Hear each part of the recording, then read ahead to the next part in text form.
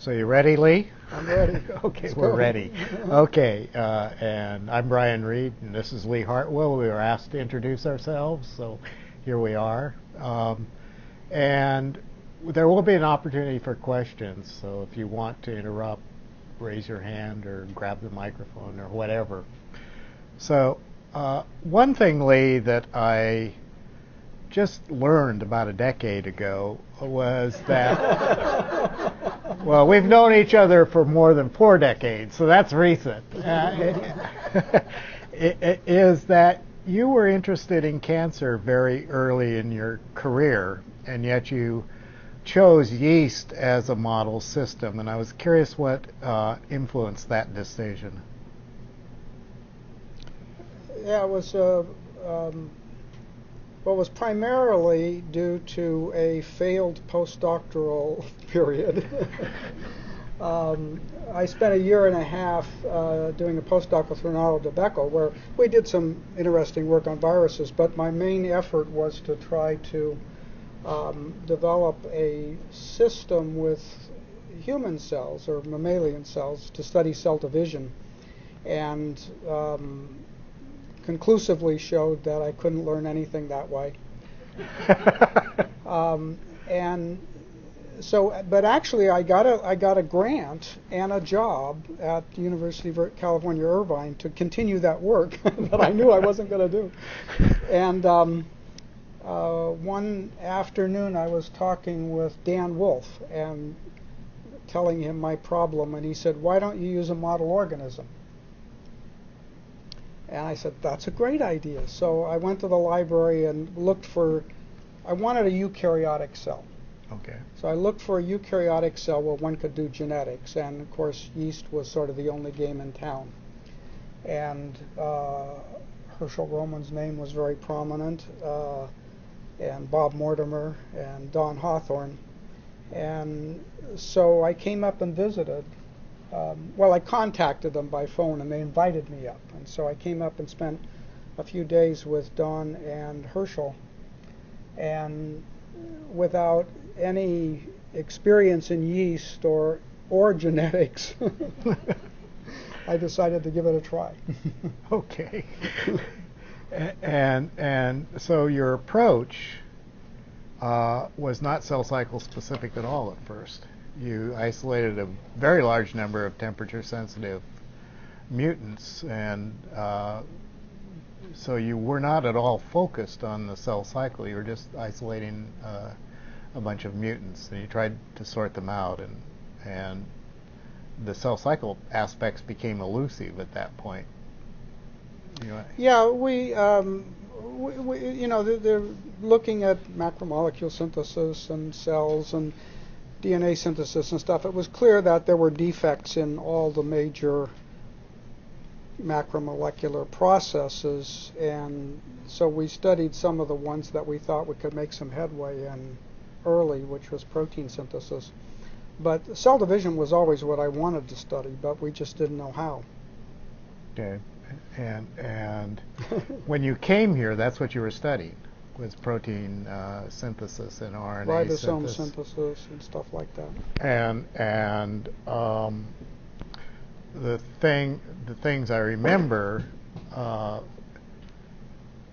we discovered cell cycle mutants one day, and I don't know what you remember about that day. Would you like to reflect on that, or? Yeah, it's like a lot of these things where all of a sudden, in an instant, you see what you were looking for. Okay, and Brian was an undergraduate in the laboratory then, and was studying some mutants that formed odd shapes. And we decided that it would be interesting to see how they got from normal to abnormal, right? So you started taking pictures of them. And as soon as we looked at the pictures, we realized that we could see the cell cycle because the yeast form a little bud. And so it was, it was like, why didn't we think of this 3 years ago, And things always happen to me that way, where, you know what you want to do, but you don't know how to do it, and then all of a sudden it falls in your face. And the thing I remember is that we saw this one day, and the thing I remember is that the next day you came back with about 1 million experiments, most of which involved me taking pictures in the warm room. So you came with an armamentarium of things you wanted to do. Did that just all fall into place, or how did? That's not what I remember at all. What I remember is coming back the next day, having cut your pictures into little pieces, That's right. so that he could arrange the cells in the cycle. And I gave Brian back the pieces, and he goes, "Well, thanks." Now you're getting the inside story. But I do think it's true. At that point in time, we had an entire field at a discovery state. The only thing that existed was the phases of the cell cycle: G1, G2, S, mitosis, G0, and how did you feel about that? I mean, there were no pioneers in this field. How did you feel? Well, it was nice because there wasn't a lot of literature to read, you know.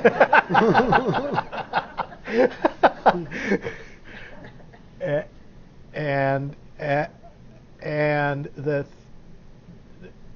thing, you seem to be drawing on discoveries that came outside of the cell cycle. I know you're very impressed and might want to comment about your experience with Bob Edgar, and you seem to be drawing on some of those experiences.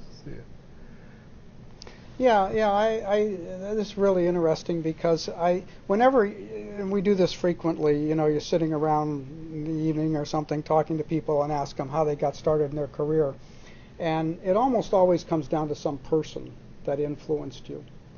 And I've thought a little bit about the characteristics of those interactions, which I think are quite interesting. But anyway, for me, I was an undergraduate at Caltech working in Delbruck's group, and Bob Edgar was working on phage morphogenesis then, and the whole paradigm of figuring out the steps of phage morphogenesis using mutants was always in the back of my mind, and it just seemed like such an elegant approach. And they used temperature-sensitive mutants, and they used amber suppressor mutants, and so you know what we did was really just a direct application of that approach to things, and amazingly, you know, it worked. It was such a much more difficult question, you know, to tackle the whole cell, and if it hadn't been for the eventual development of recombinant DNA technology, that, you know, it wouldn't have gone very far beyond just identifying some mutants. So it was, you know, the historical development sort of moved it forward. And I don't remember you using recombinant. How did you use it? Well, that may have been after I left. No, yes, Steve Reid came to the lab as a postdoc, and he and Kim Naismith and Ben's lab worked together, and they cloned the CDC28 gene by complementation and did the DNA sequence and everything, and so and it was one of the first. Certainly not the first gene clone, but it was one of the first ones done by. Was one of the first handful? Yeah. So it was really because of, you know, Ben's lab being there and Steve Reid coming from Stanford. Okay. I was afraid of recombinant DNA technologies. Yeah, I seem to remember that. I seem to remember that. And so, what are your memories of that first group that tackled this? Well, I sort of had the same experience, I think, for like 30 years or more. Let's see, from 68 to 98. Yeah, 30 years. which is, what was so much fun was just the whole combination of things. One, that we had a department where it was sort of focused around genetics as an approach to biology, but yet very diverse people in their interests, and so it was a great intellectual environment. And the department had just terrific graduate students, and this training grant that is the training grant still active? No? Well, it was active the whole time I was there, and it brought in, we were able to have a terrific group of graduate students continuously coming through. And then the third thing was yeast, which is an organism almost as good as phage in terms of being able to do rapid experiments, where in phage you could do an experiment one afternoon and get the results the next morning. If you got up early, you could actually get the results the same evening. But with yeast, it was about a 2-day turnaround. So it took 2 days for the colonies to come up. So you could do an experiment and in 2 days get the results. And so that, the fun of thinking with students about ideas and experiments and doing them and getting the results within a couple of days, and just that constant iterative intellectual activity was just so much fun.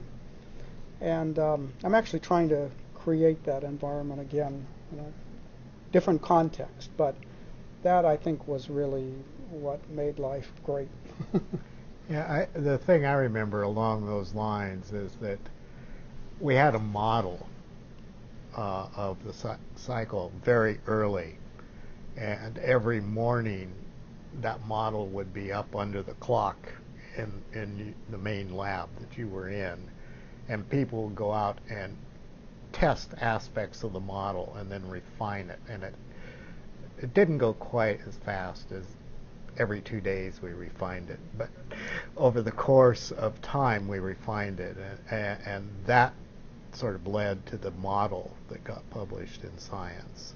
And yeah, and it was such a fun group when we first got started, because you were there, Lynna Hereford, Joe Colati, John Pringle came in pretty soon. Yeah. And so we were just having lots of fun identifying new mutants and trying to figure out how they fit into the whole thing. And interestingly, I thought the most interesting result was there was a mutant CDC4 which would not go through DNA replication but would sit there and bud periodically. So it was identified some kind of clock in the cell. To my knowledge, nobody has yet understood anything about that.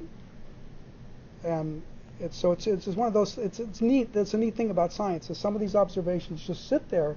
They're really interesting, and they just don't get solved. That is true. And do you remember what you called that? No. You called it a Sisypher. It kept trying to do a cell cycle, and it never made it. Yeah. So yeah. So then I was gone during this period, so I'm going to really explore this. But there seemed to be other interests. You got a fair amount interested in yeast mating factor, and did a lot of work with that. How did that obviously dovetailed with the cell cycle, but how did that sort of advance? Well, the mating type work came because of the fact that the mating factor interrupted the cell cycle and interrupted it in G1, and so then we got interested in the other mating factor, and it also interrupted in G1. And of course, your thesis was all about the fact that mating was limited to that stage in the cell cycle where the pheromones synchronized the two cell cycles, so the two cells would be at the same stage when the nuclei fused. Well, it makes all sense, and it's a very, very pretty system. But that got us into mating, and I think some of the most fun experiments we did that, again, I don't think have been followed up very much, were experiments looking at how cells make choices about mating. And Kathy Jackson and Schrick, what was Catherine Schrick, yeah, did some really nice experiments, and Russell Dorr too, where what you do is you mix cells together. So you could take an A cell, for example, and give it two different alpha cells of different genotypes, and ask which ones it chose to mate with, and what genes influenced that choice, and all that kind of polarity stuff. And I still had a very hard time thinking about it, because you can think about one cell making a choice, but actually both cells are making a choice, and that's kind of hard to think about for me. And so, but anyway, I just think there was loads of things more to be done with that approach that I don't think has been followed up. I think that was actually more interesting in some ways than the cell cycle work. Okay. Well, the cell cycle certainly caught on. But and there were also studies going on that integrated that with growth control. John Pringle and I think other people were involved in that. So it was central. Do you have any comments about cells growth control? Because yeah, John did a lot of nice work on that, and what he showed was that if you take cells that are randomly distributed in the cycle and you starve them of anything, sulfate, phosphate, nitrogen, anything except glucose, the cells, even though they can't grow, they'll finish the cycle. And if they have a little tiny bud, they'll stuff a nucleus into it, and all the cells will go into G1. So there's this regulation of the cell cycle by nutrition as well as by mating factor. And I think that's another area where there's probably a lot more known about that now, but I haven't followed it. Yeah. Okay, and you know, who were the members of the department at that time, and you know, how did the department interact with that research? Who did you talk to about that research and other research problems? Well, as I say, you know, I just found the department such a rich intellectual environment, and especially probably because I was naive about genetics. And so I really interacted, I think, with everybody. You know, Herschel and Don, of course, but you know, Larry Sandler, I frequently drop by Larry's office and have questions for him. You know, the human stuff that was going on in Stan's lab was interesting, and of course Breck and Walt, who were working very closely on yeast, and Ben on the molecular side of things. And you know, I think I learned from everybody in the department, and on a fairly regular basis I had pretty broad interests. On a fairly regular basis, I was learning things from people, you know, throughout the department. And you had quite. Don was the most fun person to learn things from. I asked about Don. I was going to ask Yeah. about Don. Okay. So, and I was actually, Brian and I were talking about this the other day, but the experience is when you went to Larry Sandler and asked him a question, you'd get a textbook answer. Larry would cite you the experiments, the observations, and why this led to this, and this is very clear. It was just like a lecture. You know, just sit you down and give you a clear lecture. And when you went to Don would sort of look at you and sort of go off like this, and he'd go, well, in 1961, I made a cross between a strain that had a suppressor and a strain that didn't. And he'd go on for an hour or so telling you all the results. And then it was up to you to figure out how that was relevant to your question.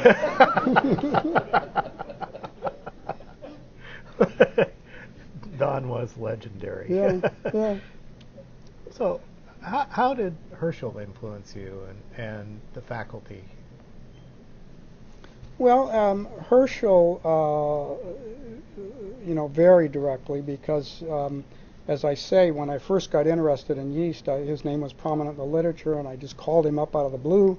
Didn't know him, he didn't know me, and he was so generous. He said, "Oh, come up, you've got to spend a few days," and so I came up, and I, had lots of questions, and in fact, that's not exactly the way it went. When I called him up, I had a list of questions in front of me. And I said, "Can I ask you a few questions?" And he said, "Yeah." And so I started my first question. My second question said, "Wait a minute." He said, "I think you better come up." So I did. And Don and Herschel sent me back to Irvine with a Dafon Brun micromanipulator, which, is sort of like, in those days, an electron microscope. I mean, it was a very sophisticated thing, and they only had a couple of them. So, I mean, that's how generous they were. And then, I don't know, it was a year or two, or maybe 2 or 3 years later that Herschel called me up and asked me if I'd be interested in joining the department. And I said I didn't know. So I came up and spent a summer. Fell in love with Seattle and the trees and greenery and the department, and was fortunate enough to come back.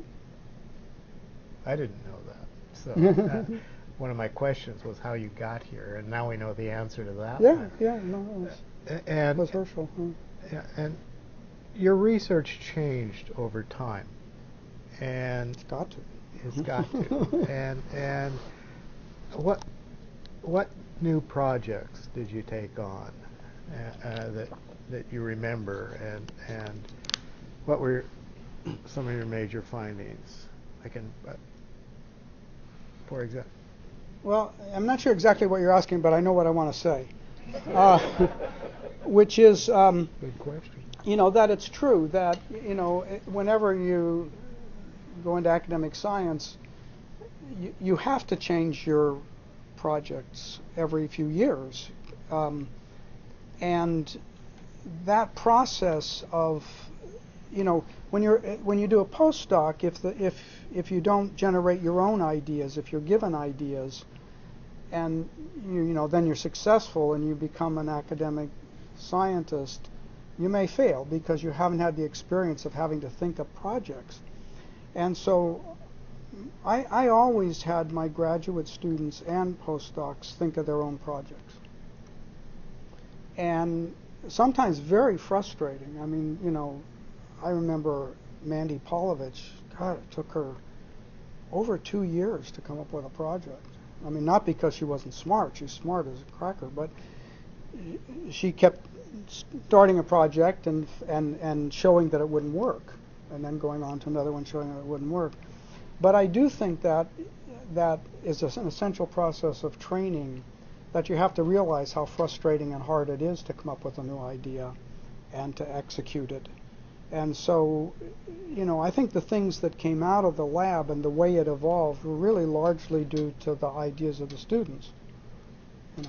Okay. And when did you become interested in genome fidelity? Yeah. Well, I think it was a very early interest, in that I remember when I was postdoc with Renato Del Becco that he was very interested in the phenomenon of chromosome instability in cancer. I thought that was fundamental, and that was in the back of my mind somewhere. But, it was a long time before we ever started studying it. And then when we did start studying, that was very deliberate. And I remember spending a lot of time talking with Larry about recombination and mitotic recombination and chromosome mechanics and everything, and trying to think about how could you use the ways that were used to study meiosis to study mitosis. And of course Herschel did mitotic recombination all the time, so I had that as a model. But it's funny, it took us quite a while to actually figure out how to make it work.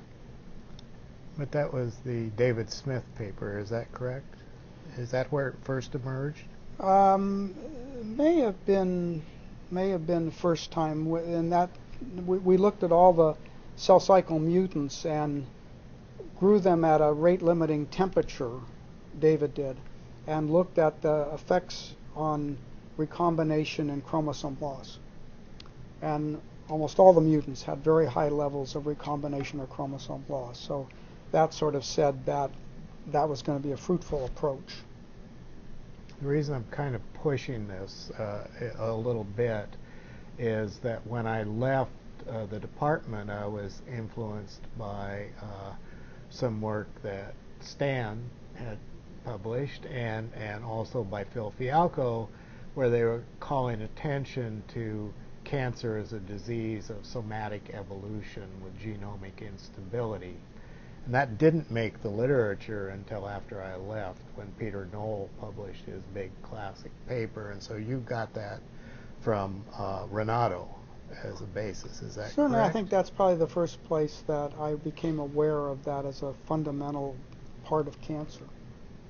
And because at that time there was no cancer paper that I'm aware of that studied genome-wide chromosome instability, and I was looking for those papers. So that was a major advance that I think was made with that paper, and that's one of the reasons I bring it up. The other one that I'm sort of interested in is along a little bit after that paper, I got a phone call from you asking me if I'd ever seen any evidence that G2 was involved in cancer, and you want to go into that, cells arrested in G2 being involved in cancer. Let's see. I remember the phone call, and I remember the work work that Ted Weiner did that Yes. identified DNA damage checkpoint in G2, and we had been influenced by some papers in the literature on G2 delay in mammalian cells. And I forget who, do you remember, Stan, who did that work? Yeah, but anyway, it really impressed me, the fact that cancer cells tended to accumulate in G2. And so we thought a lot about that. And Ted, when he came into the lab, said he didn't want to study the cell cycle, he wanted to study the regulation of the cell cycle. So this seemed like regulation. Okay, and somehow that led to that whole project. Okay. And by the way Ted tells me that story is it took a long time, almost as long as Mandy's project, walking around talking about that project to get it going. Do you have that memory of a long time? No, but going? Ted was a very impatient guy. It was probably only a few months. So,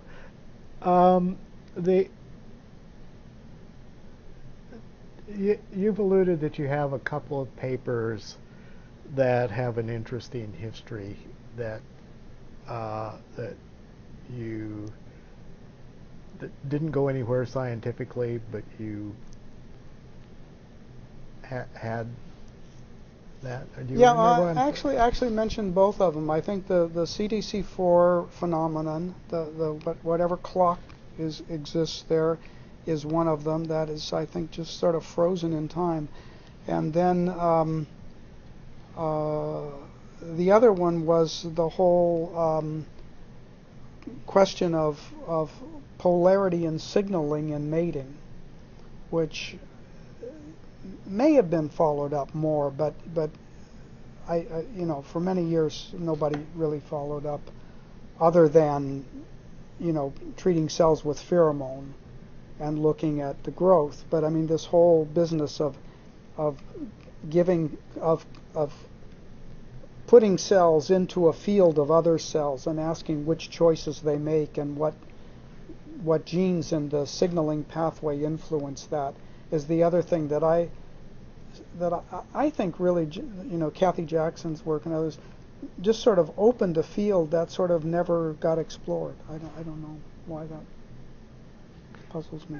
Yeah, it does seem interesting that some papers languish for a long time and others take off.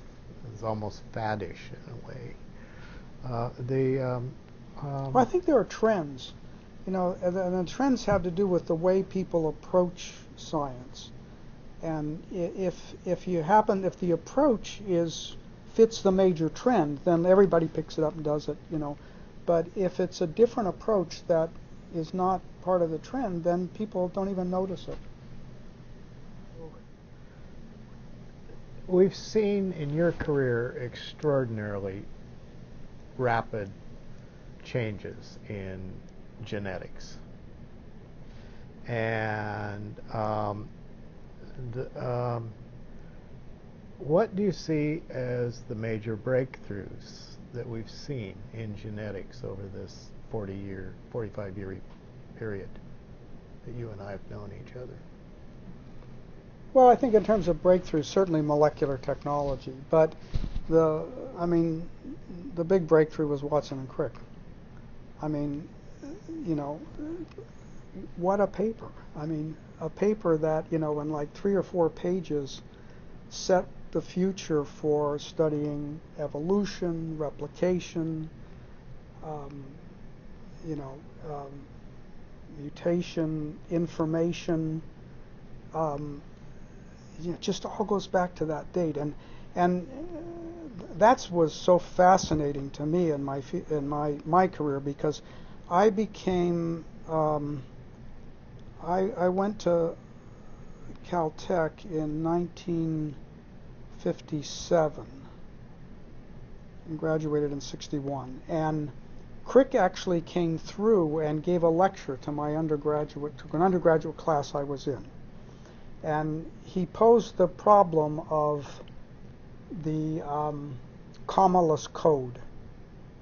Can you come up with a code that is commaless, and just as a challenge to the students. And so, so my career started just about the time that DNA had defined the questions. The DNA structure had defined the questions. And, and I've seen in my lifetime now, the sequencing of the human genome, and what's going to happen in the next 50 years, Just, how can we imagine? We can't possibly imagine, right? And in fact, if I'd had any good sense, I probably wouldn't have started the cell cycle work we did when we did, because it couldn't go anywhere without DNA technology, and that certainly we couldn't see DNA technology coming. And, so I think we can't estimate the incredible rate at which science progresses and where it'll lead us. Just to me, it's just mind-boggling to realize that, when I was in high school, we did not understand the molecular nature of heredity. And now we have the sequence of the human genome. I just, wow. Do you see limitations? I think the limitations are in our minds. That when I was an undergraduate, it seemed like biology was sort of facing 2 directions. One was gene regulation, and the other was morphogenesis. Okay? And everybody went in the gene regulation direction. And almost nothing has happened in the morphogenesis direction.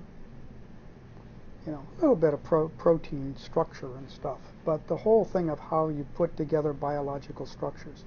And for example, we tend to think that the DNA contains all the information for making an organism. Not true. It starts with an egg. There's an incredible amount of structure in that egg that probably goes back, a billion years. I mean, continuously structural heredity. So, there's a whole area that never got explored. And so yeah, I think that we move in incredibly rapid progress in the directions we choose to go, but we ignore vast areas and don't even think about them. And is that going to take another technological breakthrough? No, it takes an intellectual breakthrough. It means, somebody's got to stop and say, hey, wait a minute, you guys, this is interesting and I'm going to study it. And so, do you see any of those things happening now? Oh, I'm sure it is. I'm not reading the literature much in biology anymore. You're now doing something totally different and taking a new direction. And tell us what you're interested in now and what you're doing now. Well, so I've got a little bit going on in terms of biology and medicine. As I was director at the Fred Hutchinson Cancer Center for more than a decade, and did that because I wanted to learn more about how biology could influence medicine, or did influence medicine. And I came out of that experience feeling that what's deficient in medicine is diagnostics. That there's way too much emphasis on therapeutics, late-stage disease intervention, and not enough on the information we need to diagnose disease. Information is just not being really explored. So one of the things I do is I work with a couple of institutes in Asia developing molecular diagnostics. But my real passion right now is in teaching, and I'm really interested in the whole issue of sustainability. That is, the fact that the human population has just reached the planet's capacity to support it. And we are now using all available cropland, forest land, fresh water, with a population of 9 billion people, or 7 billion people, going to 9 or 10 billion people. And we just reached it. It just happened. Okay? So what's the future? And the other part of that is that only a small percentage of the people like us really participate in the bounty of that. 40% of the population of the world still lives on less than $2 a day. So they're not participating in the resources even that the earth has to offer. So this whole issue of how do we create a sustainable society that can live within the bounds of what the earth can provide is a really fundamental question for the next generation. And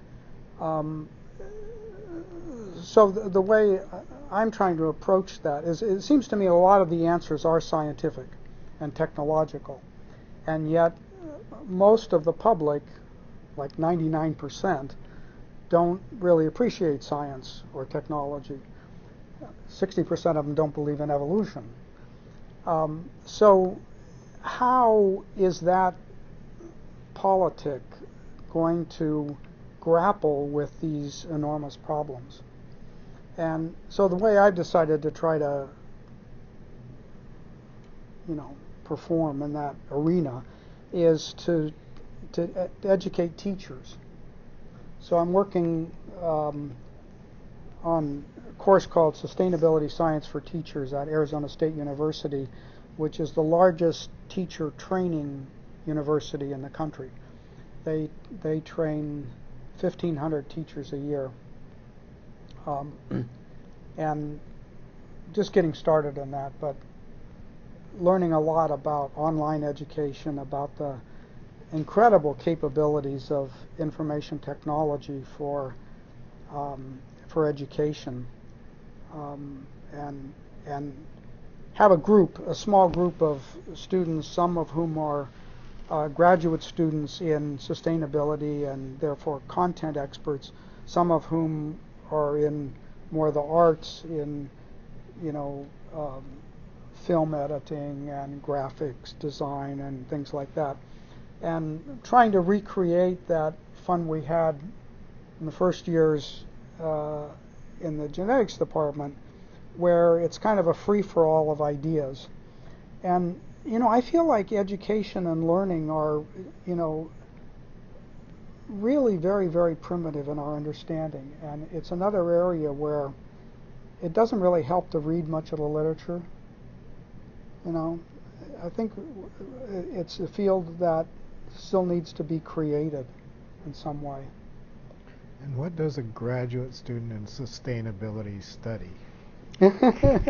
What are the projects? And do they take the same length of time to develop as the cell cycle did? Oh, they may study, you know, water quality, or, you know, ecology, or the urban environment, or how policy gets made. I mean, you know, it's essentially everything about how humans interact with the planet. That's a big task. Yeah. Thank you very much. Thank you all. Great. Thanks, Brian.